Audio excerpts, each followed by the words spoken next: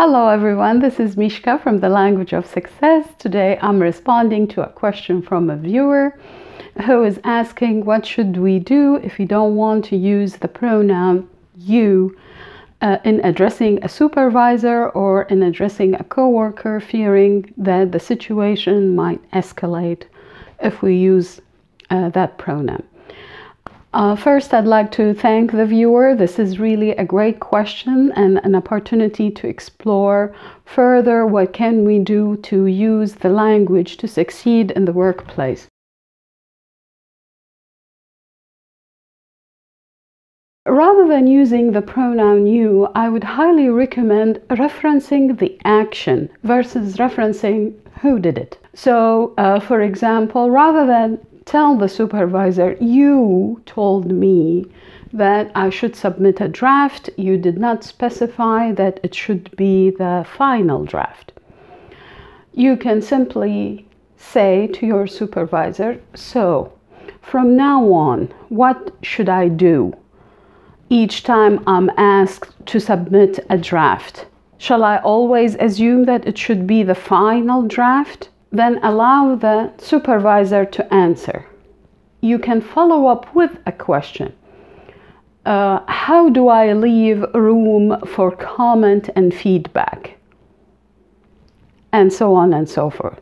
So reference the work, reference the action, not who did it. Second, make it conversational. Make it conversational with the supervisor. When it's conversational, the supervisor will elaborate. If it's accusative, if you say you told me, then the supervisor will be on the defense side of things. Plus, I assure you, he will take it against you.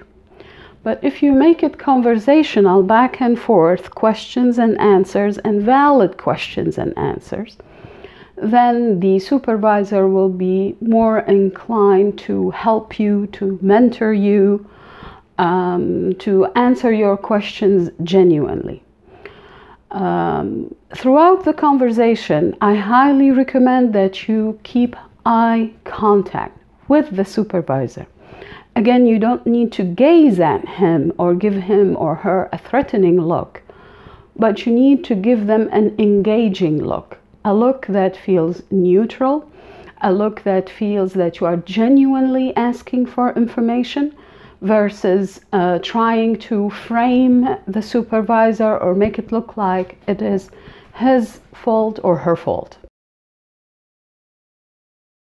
If you feel, that you are accommodated or you always use the pronoun you, there is still a way to use it.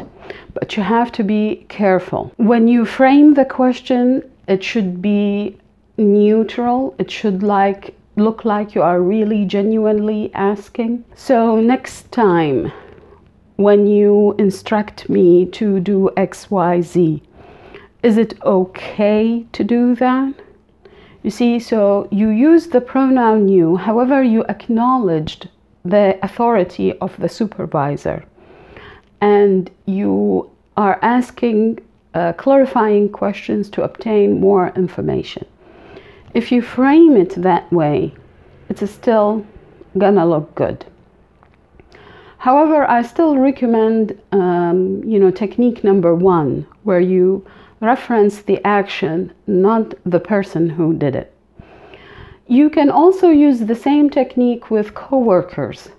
If there's a coworker who you don't get along with very well, you two are working together on a project, he asked you to do something, you did it, and then he came back or she came back saying it was not done in a satisfactory manner.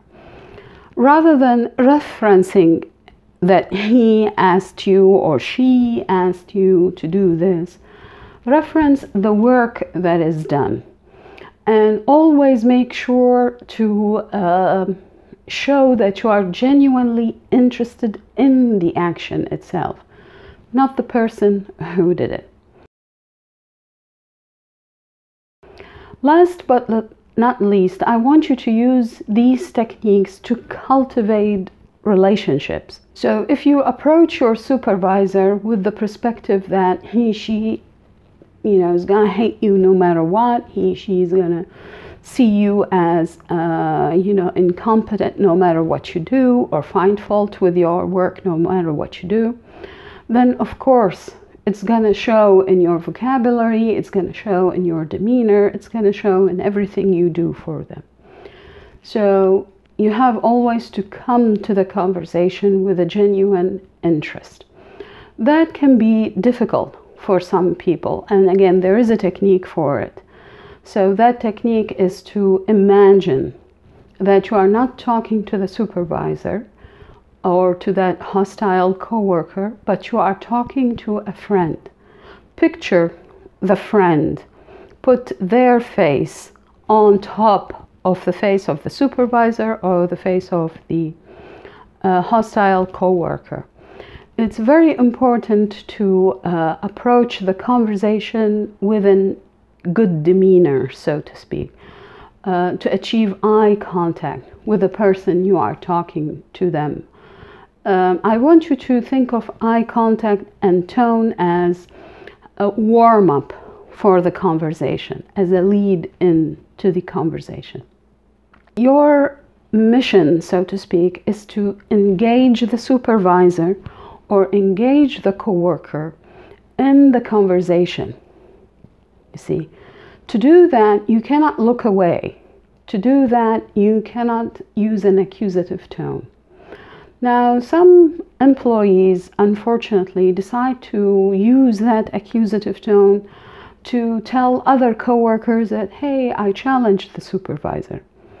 This is really not a good tactic. By the end of the day, that supervisor is going to evaluate you. By the end of the day, if you apply to another job, maybe someone will contact the supervisor to ask about the quality of your work. So even though it is difficult, and believe me, I know that from first-hand experience, it's not easy to work with a supervisor who is mean, unappreciative, or tasks you with lots of things to do. Nevertheless, I want you to find mutual ground, to cultivate any relationship aspect from that particular supervisor or that particular coworker.